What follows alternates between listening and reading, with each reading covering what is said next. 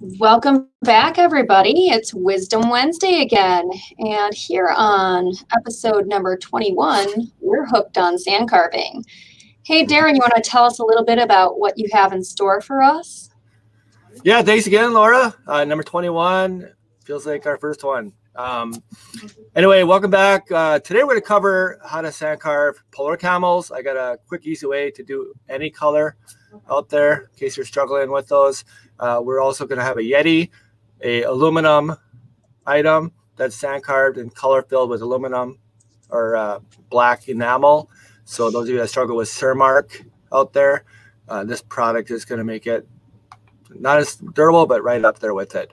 And the last thing we'll cover is the ceramic mug. I have a mug from JDS Industries that's fairly common. We're going to show you how to do a couple of different colors mixed in there, so without any paint. So stay tuned for those items. As promised, the last several episodes from all of you that give me a lot of these requests, which I love, is tips of the week. So the tip of the week is going to be covering how to purge your sand carving machine. It's 6 easy steps to keep your machine running like new. So we're going to cover that right after the short video. So stay tuned for that, and we'll do a question and answer right afterwards as always. And we appreciate everything that you guys ask. All right, enjoy.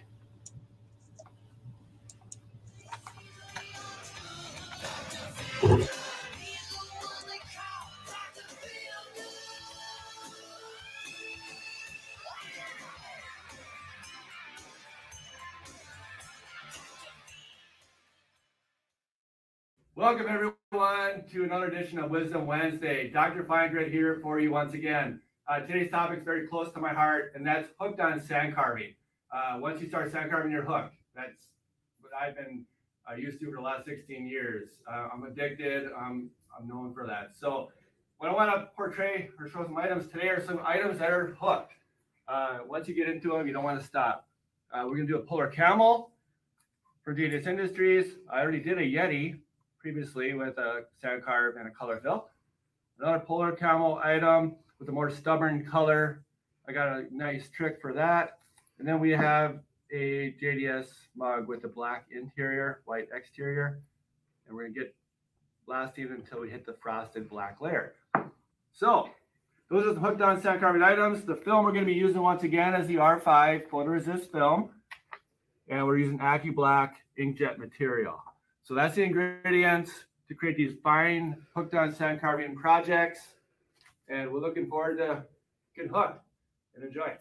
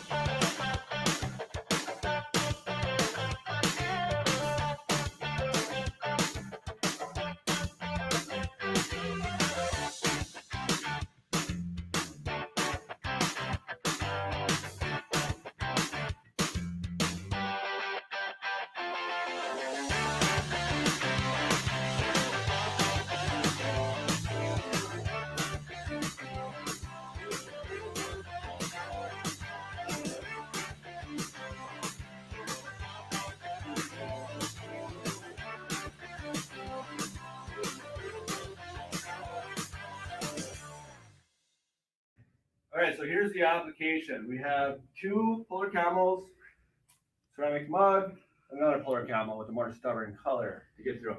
So I'm going to put all 4 in the machine at the same time. It's more of a production flow. When you do a lot of volume, you can mix it up. You can throw in a crystal piece with your polar camel. You can throw in a metal piece.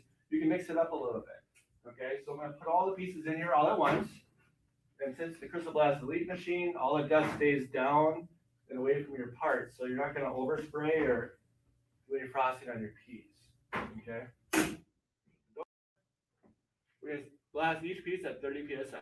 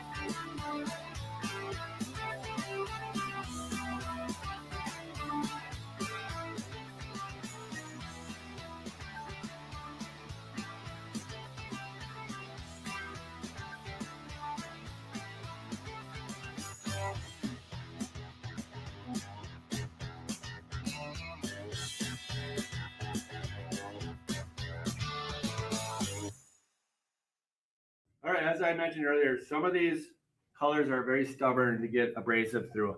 I could have gotten through it with a coarser grit or a thicker mask combined to be the best formula. But again, we're using 180 grit for all of our videos. We're using the same mask material for the majority. So here's what I do with these type of stubborn colors. Okay, I did 3 passes at 30 psi like I did on a black one. Okay, I'm not penetrating through the material. It's too stubborn. Okay, basically I'm burning my abrasive on the surface. But what I'm also doing is creating a textured surface. Okay, this surface is very glossy, very smooth, right? Paint's not going to adhere that or to that layer very well, but it will to the texture layer. So, easy fix. Go to your paint booth, find your favorite color, whether it's red, black, any color on the market. Look for oil-based enamel, okay? Any solvent-based. Find those at Napa, Sherwin-Williams, any kind of automotive store carries a solvent-based paint. When you work with solvent-based paints, make sure you wear gloves because it's oil-based. So if it sticks to metal, it's going to stick to your hand as well, right? You don't want that cleanup later on. So wear gloves. Get a booth that's ventilated. We're going to run a filter on this machine. And basically, just put your item at whatever angle is best for you. And basically, you're going to do short little bursts of paint. Okay? Just a little bit. One little small light layer is all it takes. Paint's going to adhere to that textured surface. You don't have a whole mess of paint on there. When you peel out the stencil, you're not going to peel away paint with it because the paint's sticking to the surface now because it's that oil-based enamel.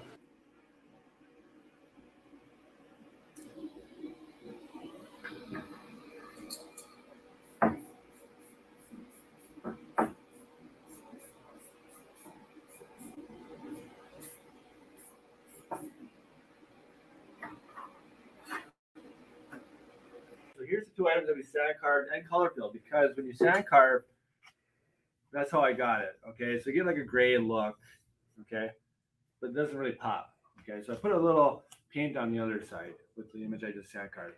So what I'm gonna do here is just remove the mask. I did let the paint dry for about 30 minutes. Belton does dry quickly, but just to be safe, I recommend an hour or more. But again, this is 30 minutes time to get it peeled. So it comes out pretty clean, as you can see here. Okay.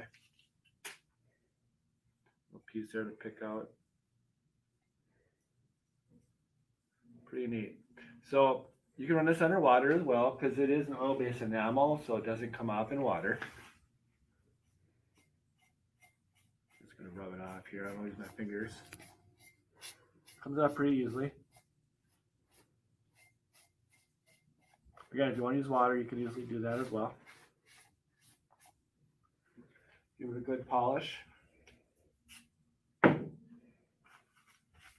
Again, the paint's not affected by any kind of glass cleaner or water. So there's a nice polish on there. So there's your image without a color fill and with a color fill. So it pops quite a bit. So it's good for hand wash. Here's another item that I found around the old campfire. Aluminum. All right. So I sand carved this piece and I color filled it because I wouldn't get a very good contrast without the paint. So I got to use automotive paint. This is Belton. Let it dry for about 20 minutes. And now I'm removing the mask. Again, if you want to let it sit longer to dry, that's perfectly fine. Take as much off as I can here with the tape. So it's less rubbing. So here we go. I'm going to take my clean ray once again. Just kind of give it a little push.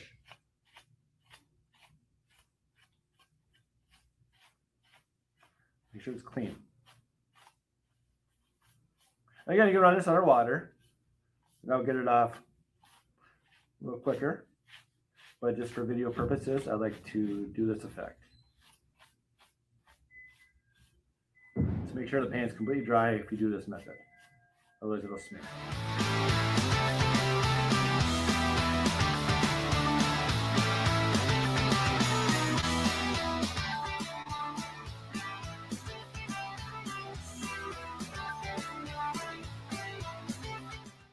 All right, so here's a wrap on our hooked on sand carving. These are the items we did today. The ceramic mug, see the frosted black from sand carving, exclusive. You got the Yeti, sand carved, color filled, polar camel, sand carving, color fill, aluminum, sand carved and color fill. These items in the back row, whether it's the polar camel or Yeti, are easily sand carvable. I don't think color is necessary in those. Little extra one is my coffee mug. I do a lot of Yetis and polar camels for my personal coffee habit. Kind of hooked on carving. I'm hooked on coffee. So here's my mug. It's a full wrap with a kind of a texture, kind of neat design on there. So that's another idea, full wraps. All right. Other ideas are like personalizing. You can take your lures, put initials on there, put, you know, I'm the best fisherman ever, whatever you want to do, throw it on there. You have a lure, it's personalized. You can put it in your cap, right? A lot of people like to do that around here, at least. You can do your leather items. You can do any type of aluminum, any kind of metal product. I wouldn't advise doing any lead, but any other product in your toolbox likely can be sand carvable. Even the acrylic items, like this toolbox, you can carve that. It doesn't really show up very well in carving, but you can color fill it once again. So those are the items that we're going to wrap on today.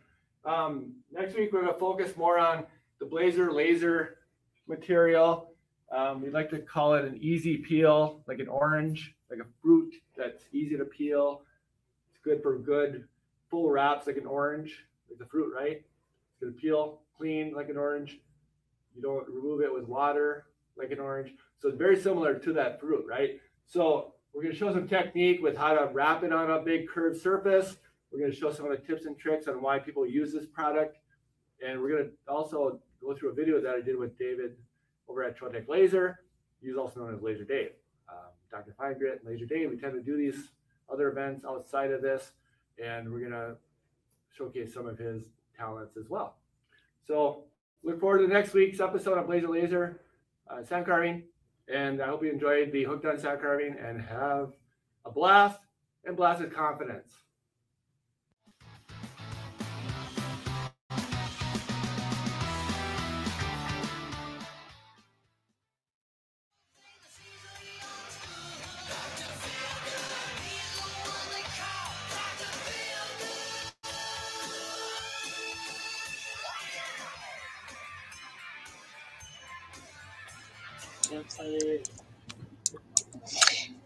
Hey, Darren, once again, some nice tips and tricks there on how to feed your sand carving addiction and personalize some great items.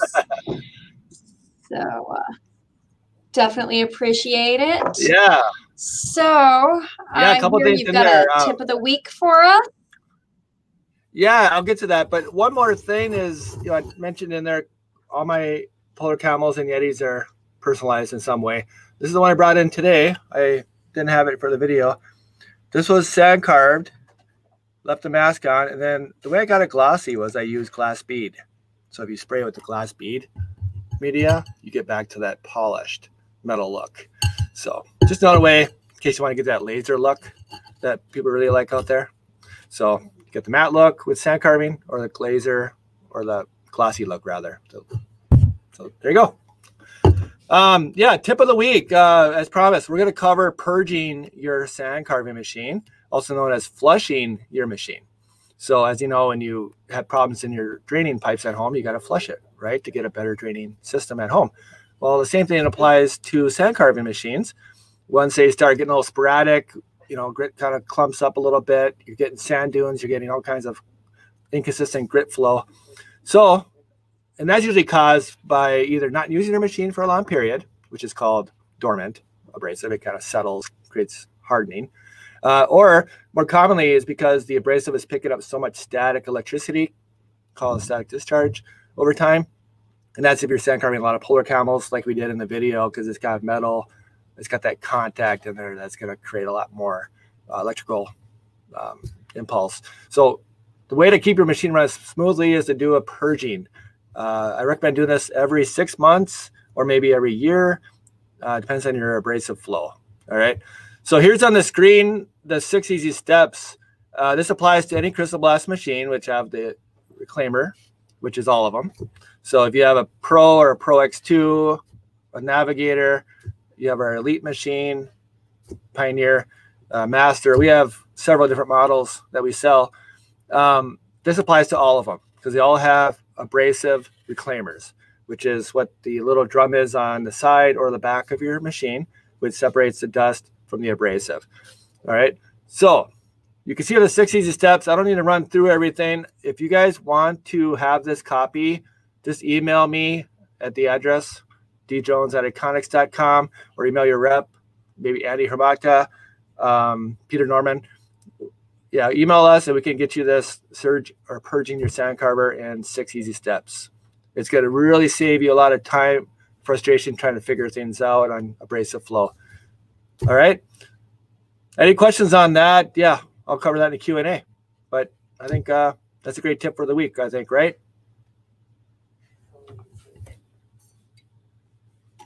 Master.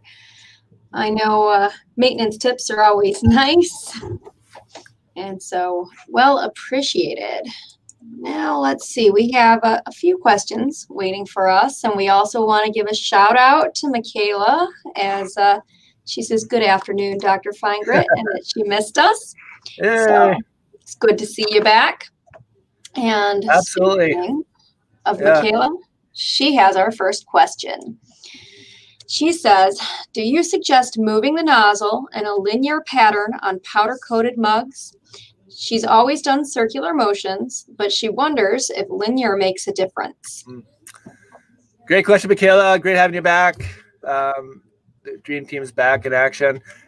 One question there is the circle pattern, which I've done many times in my videos. I like to do circles on glass and ceramic because it cuts away at the material quicker and a smoother pattern. All right. Now, polar camels depends on the color. The yellow one in the video, it wouldn't have mattered if I went circular or linear. It wouldn't have mattered because the abrasive was too fine to get through that shellac. But if it's like the black one I did in the video, that black's easier to cut through. So if you do circular motions, you do cut away quicker. And the analogy there is like a drill bit, okay? Because the drill bits cut quicker than like a screwdriver, right? It's circular patterns, okay? Not just a thing stabbing at it. So yeah, the circular pattern does work more efficiently on creating carving depth quicker, and it gives you a smoother finish.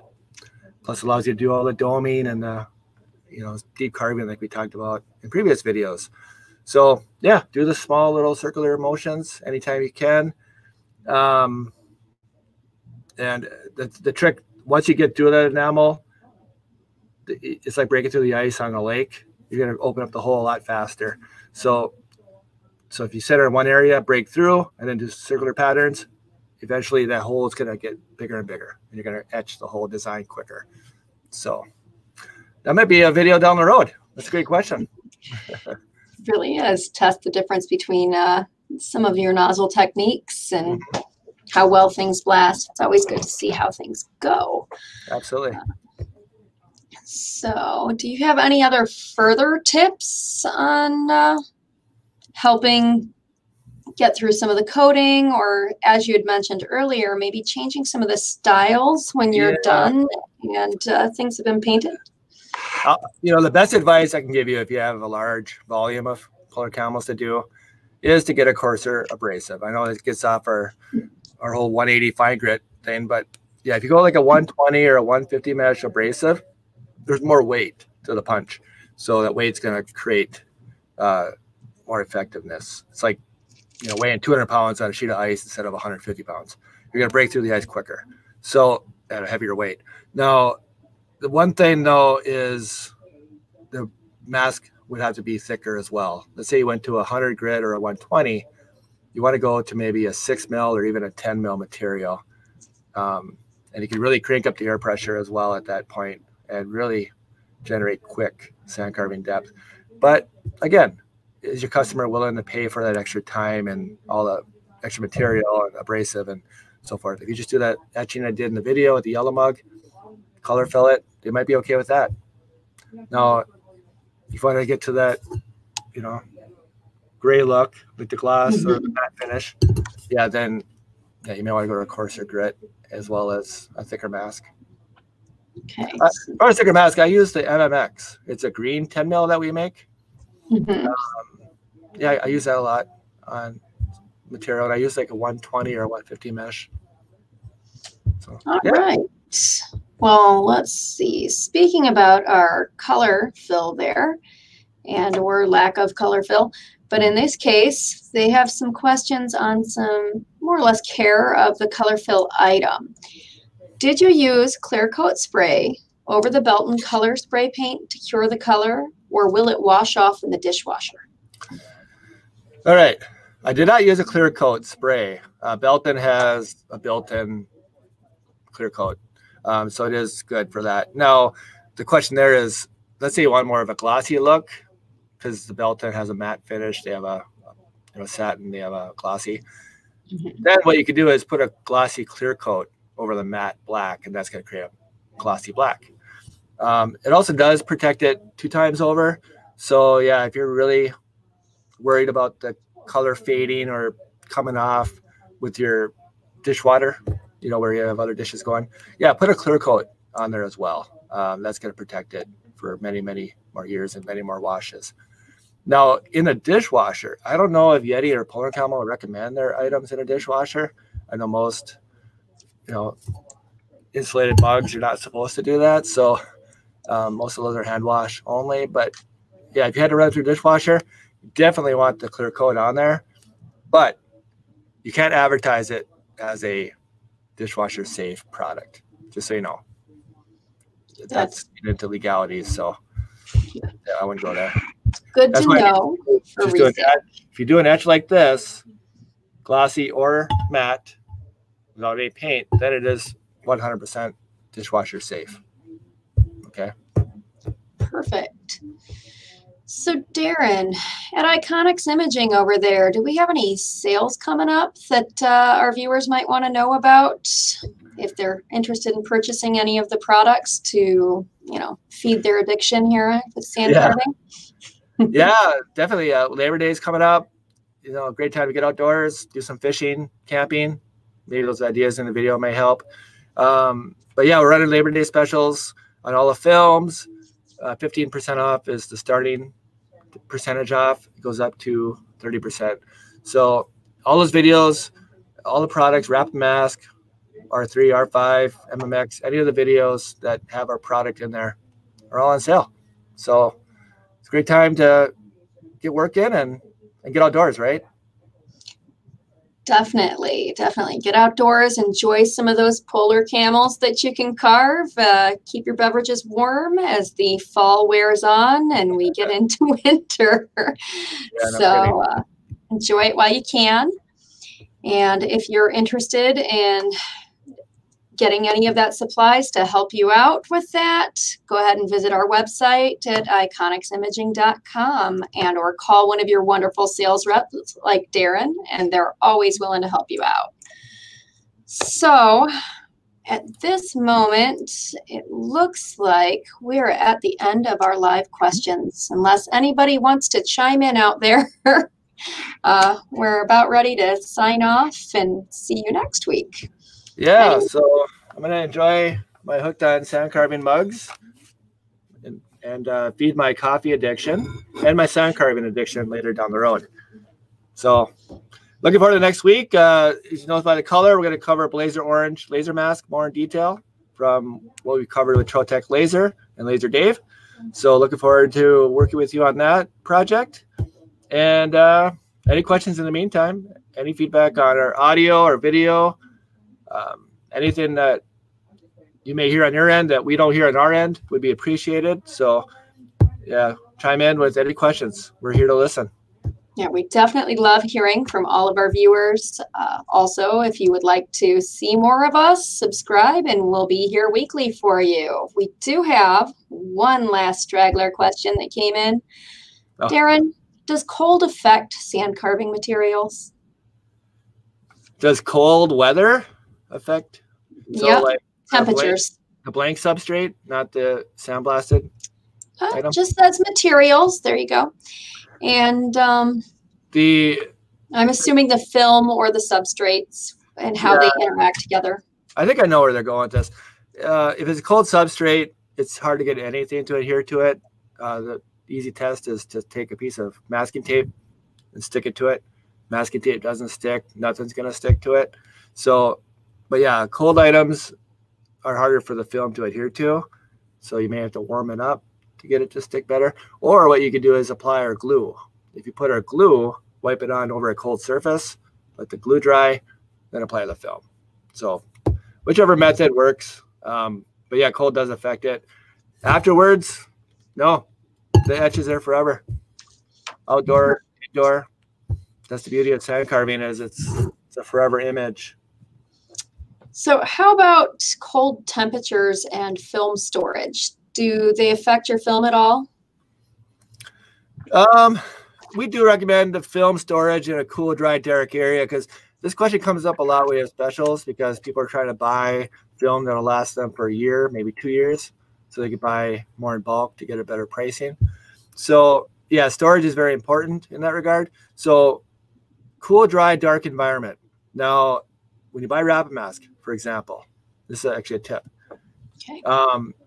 You buy a 100-foot roll and you use like 10 feet of it, and you have 90 feet to spare. And you're like, I may not use it for a year. Okay. So what you do then is find a refrigerator. Okay. Go to your kitchen, go to your whatever. Find a little refrigerator. Put the film in there, and that film is going to last several years longer, because the refrigerator is the best environment that's cool, dry, and dark, unless you leave your door open. So don't leave your door open on the refrigerator. But yeah, do the refrigerator trick with our film, and that's going to extend the life several years. And that's pre-image pieces as well. If you image a piece and you may not use it for a year, put it in a foil package or Ziploc bag or whatever, throw it in the fridge. But Perfect. again, cool, dry, dark, it could be a cabinet, it could be, a wine cellar, it could be a number of things that are cool, dry, or cool, dry, and dark. But yeah, that'll work. I think that'll save you some time and some money down the road. Certainly. It's always great to know how to extend the product life as much as you can, because I know we're all trying to get the most we can out of our sand carving equipment. Mm-hmm. So I appreciate that tip. And it looks like that is the end of our question feed at the moment. So in that case, I'm going to tell you to have a blast, and we'll see you all next weekend. Well, next week on Wednesday. And blast of confidence, will you? All right. Perfect. See you guys next week. Yep. See you next time.